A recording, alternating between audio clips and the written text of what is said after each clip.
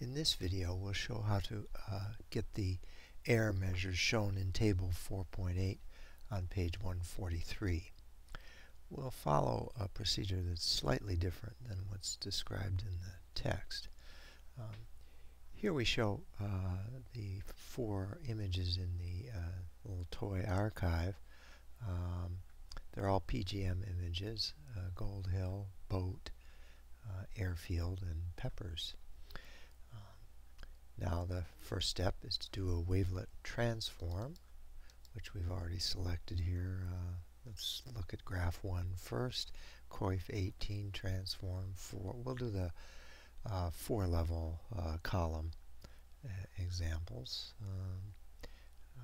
Now we click plot, and we get there a 4-level transform for graph 1. Graph 2, same thing. Now we'll copy that graph. Once we've copied it, we can get rid of this window. Go to the previous window and paste it in. Now once you've done all 4 of those, then you can zoom in by right-clicking down near the bottom left corner and change the x and y coordinates to both zeros there, and zoom in until you just see basically the trend image shown there. Same with that one. Now we went through that procedure with all the images in our toy archive, and here's the result.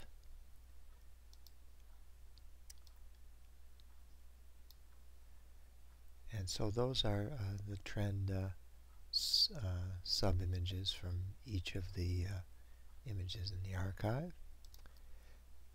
Now, for comparison, we'll make a noisy image of boat image and then denoise it, and we'll compare with that denoised image. So to create the noisy image, we'll add standard deviation 20, mean 0 Gaussian random noise to the image.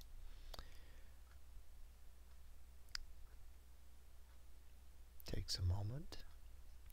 We want an actual 8-bit image, so we'll quantize that noisy graph. Once we've done that, we'll get rid of it now. And now we'll denoise that. Here we'll use the built-in wavelet procedure in Fawav, which was discussed in a previous section. Use DOB97, it's graph number 2, 5 levels, and we'll do an averaging. We click this to do an averaging, which will produce a better denoising. So we'll plot that. It takes a little bit because of all the shiftings it has to do and averagings of denoisings of those shiftings, which were discussed in that previous section.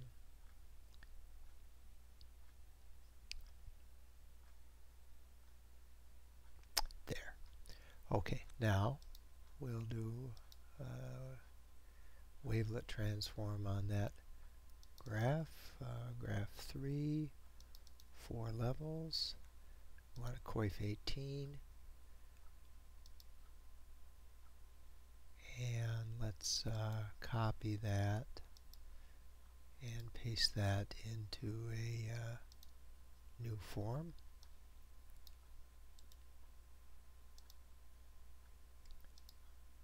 We'll get rid of this now, and we'll zoom in on that.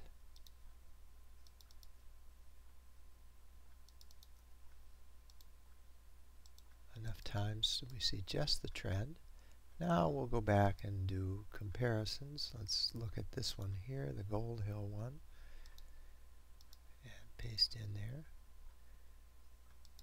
Notice even at this very tiny resolution images, you can roughly make out the original images and can see that they are much different here, and the error measure confirms that. So we want power norm, power 2, we want a relative to norm error, and we get 0.426.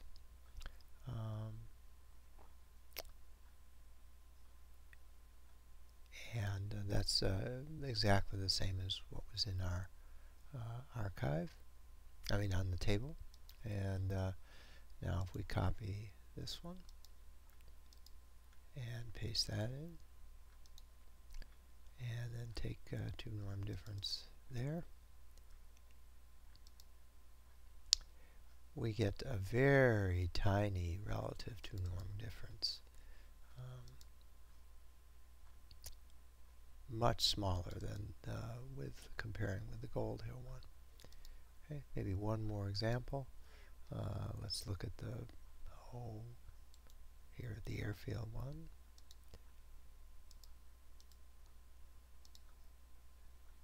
And now we want a relative norm difference with 1 and 4. We get 0.497.